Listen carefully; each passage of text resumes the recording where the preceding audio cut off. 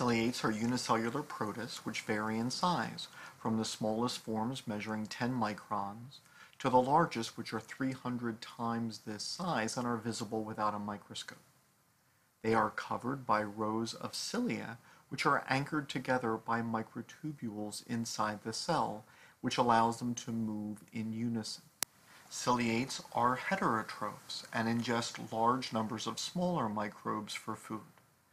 These smaller microbes enter a space known as its gullet and are packaged into food vacuoles. Acid and digestive enzymes break down the microbes in these food vacuoles, and any remaining waste fuses to a cytoproct where it can be expelled from the cell. Ciliates also possess contractile vacuoles, which allow them to eliminate water and regulate their osmotic balance. Ciliates possess two nuclei, a larger macronucleus and a smaller micronucleus.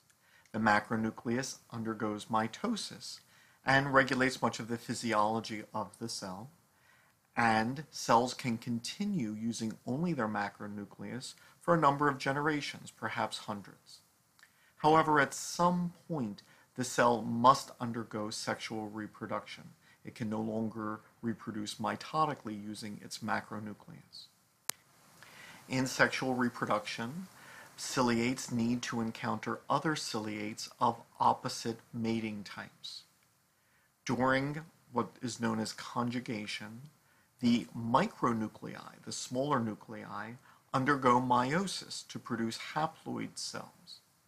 These haploid cells are exchanged, and so each conjugating ciliate receives a haploid nucleus from the cell of the opposite mating type.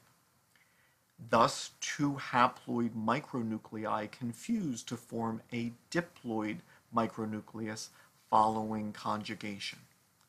At this point, the macronucleus will degenerate so that a cell only possesses the newly formed diploid micronucleus. It divides by mitosis, and one of the daughter nuclei then enlarges to become a new macronucleus. And so this is how ciliates reproduce sexually.